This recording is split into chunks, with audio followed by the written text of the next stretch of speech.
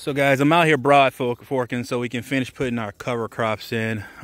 We got this done here. Not really what I wanted to show you guys, but I found one of the biggest enemies to a gardener or a farm, and this guy is huge.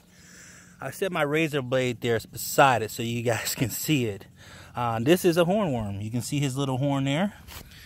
And that is my Husky razor blade that I bought from the big orange box store. That sucker is about 3 inches long.